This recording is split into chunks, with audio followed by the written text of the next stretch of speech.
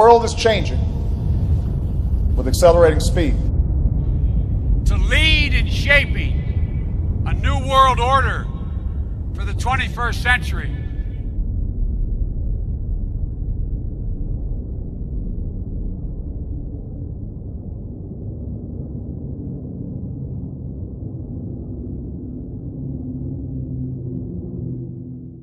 Let's take you to Lebanon, Missouri, where the high school principal, a fellow by the name of Kevin Lowry, that is to say, there he is right there.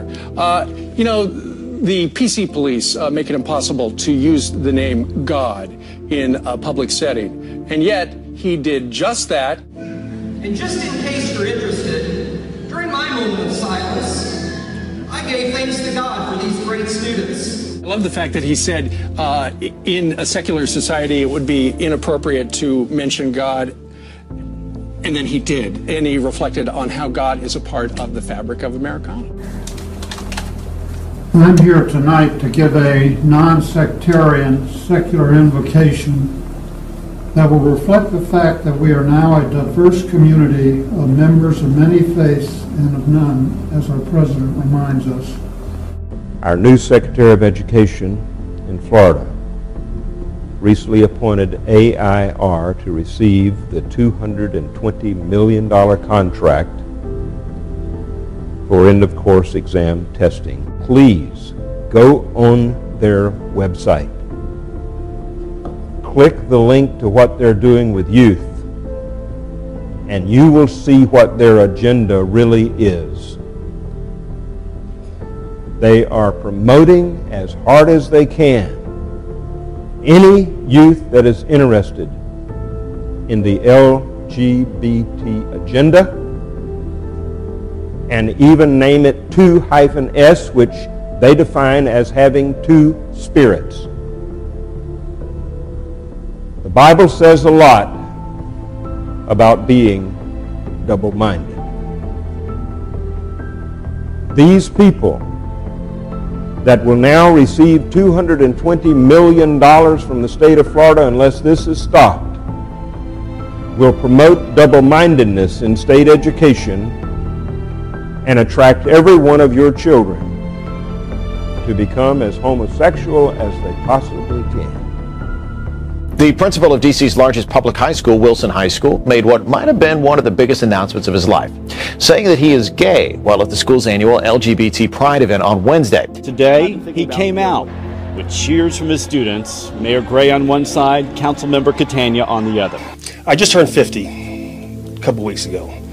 And, you know, just something kept saying, I'm tired of hiding. Cahill chose the second annual LGBT Pride event at Wilson High to make his announcement. For him, it seemed like the perfect time and place. If I was going to stand in front of these kids today saying we're celebrating our pride and you can be who you are, and I would be a hypocrite if I continue to hide. A planned protest is expected to take place here at Wilson High. Mayor Vincent Gray had a clear message for them. In my best biblical reference, they can go straight to hell. Cahill says times have changed since he was young, and school pride celebrations like the one today would have been very unlikely.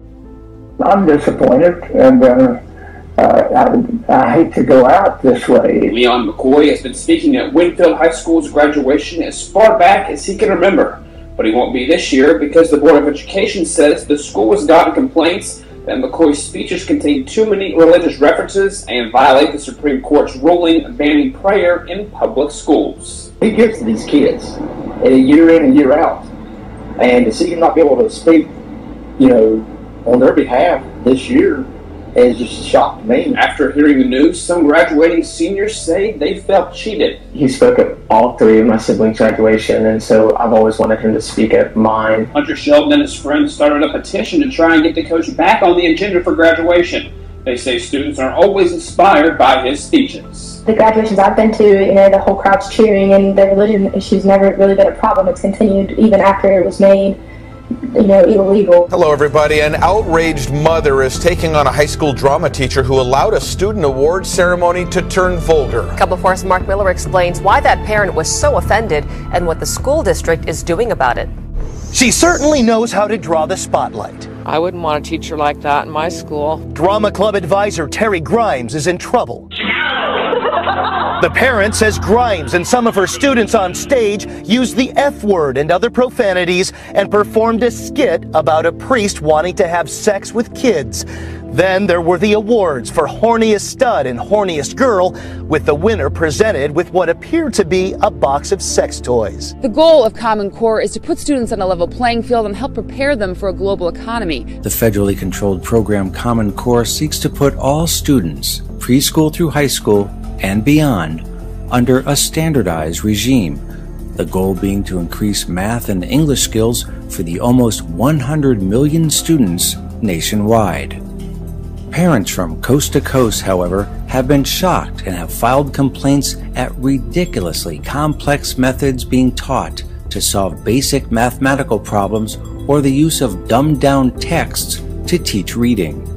But parents' complaints have been largely ignored. In fact, at least 2 parents were jailed for complaining about Common Core, causing many to draw comparisons to a fascist dictatorship's control over the nation's educational system. Okay.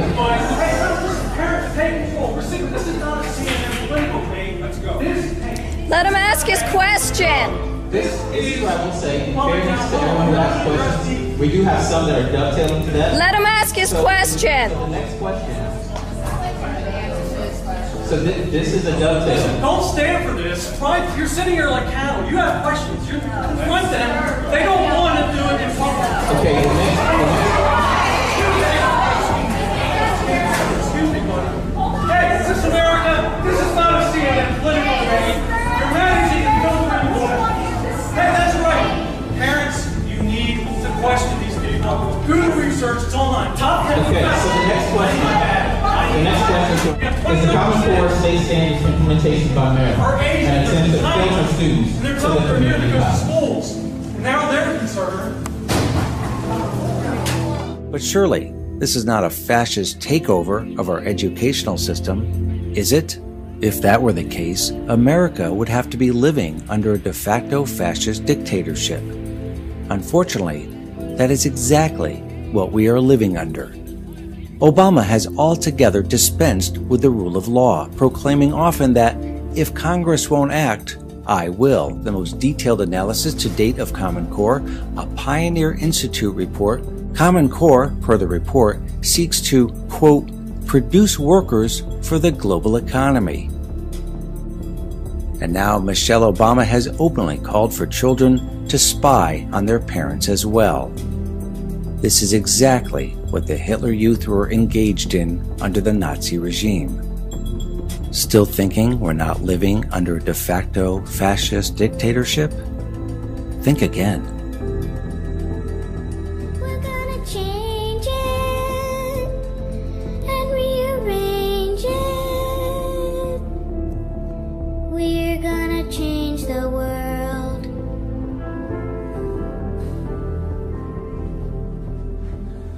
Now's the moment, here's what to say. Sing with all your heart.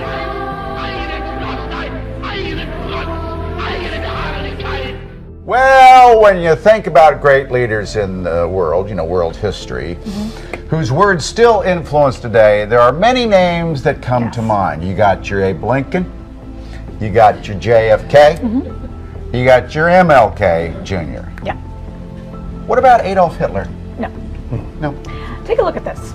It's a Bible school in Alabama, and they put up a billboard with a quote from the Nazi leader. It says, "He alone who owns the youth gains the future." The billboard was promoting education for children, featured kids of diverse backgrounds. Well, sure. The school now admits probably a bad decision to quote Hitler and says, no surprise, they're going to take that sucker down. Oh, they're going to take it down. How many people did it have to go through? That's the thing. It's so heartbreaking that it's laughable. Yeah. I mean, that's the thing about it. An officer responsible for the safety of students at Oakland High School instead caught punching a student. a student who has cerebral palsy and uses a wheelchair. The fact that it happened to a student who has cerebral palsy only compounds the damage and how awful this incident is. The incident unfolded on a school video camera early last week.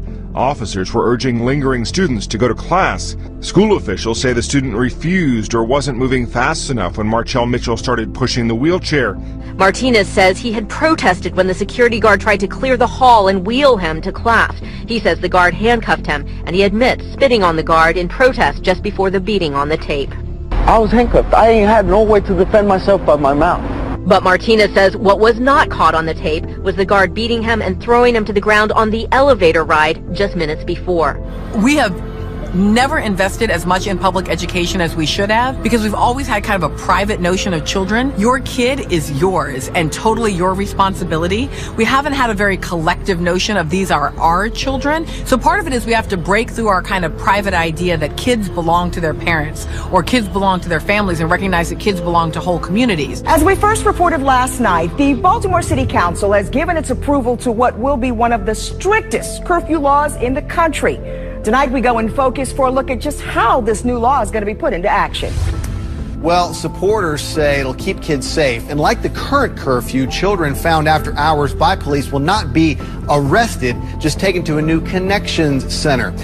The vote was 13-2 in favor of the new curfew law. Carl Stokes was one of those 2 no votes. I think this is definitely a bill that identifies kids in certain neighborhoods. He doesn't buy the argument from supporters that the curfew is aimed at helping children, saying he believes after-hours interactions with police will be something like this. I'm not going to stop and tell your mom. I'm not going to stop and tell your dad. I'm going to take you right over to this juvenile detention center, juvenile curfew center, whatever you want to call it. They want to call it a youth connection center. Eventually, the mayor would like to have one youth connection center in each of the 9 police districts to keep children who are brought in closer to home. The center will be staffed by city employees who can assess young people and determine how to connect them with whatever support they might need to keep them from having to be brought back. We begin with breaking news in Orange County. Dana Hills High School is on lockdown this afternoon. A carrying case for a shotgun or rifle was found on the campus. Just within the last couple of minutes or so, the all clear was given here at Dana Hills High School. You can see that the kids are now being let out in droves. What began as a scary afternoon has ended safely. No weapons were found. My son is texting me from inside. What's he saying? He's saying that he's fine and they're barricaded in a room. 3,000 students and staff at Dana Hills High School were locked down, told to shelter in place for hours this afternoon after an empty carrying case for a rifle was discovered in a campus parking lot. Especially what happened in Santa Barbara. The kids should just go to school and be safe. All call and emails were sent by the administration notifying families of the disturbing discovery. Dozens of officers and the Orange County Sheriff's SWAT team with its armored vehicle rolled onto campus and began an all-out search. Classrooms, lockers, cars, and the school grounds for a weapon. Authorities say there were no threats received. You'll see the SWAT team is out here. The critical incident response team is also here, not because any weapon was seen or a threat was made, but simply because we need the additional manpower to search a campus of this size. But it is scary to them to see guard dogs and SWAT team members going up and down their school, and just in light of recent incidences, not knowing what could happen is very scary to them. A couple of photographs. These are cell phone photos that were taken by one student who was sheltering in place for about 3 hours this afternoon. In the case of some kids, they say that their teachers turned off all the lights and they hid under the desks. But again, all kids are safe. No weapons found on campus. There were no threats made to this campus, Dana Hills High School. Only the discovery of this carrying case for the rifle. It is unclear who that carrying case belongs to and who may have left it there.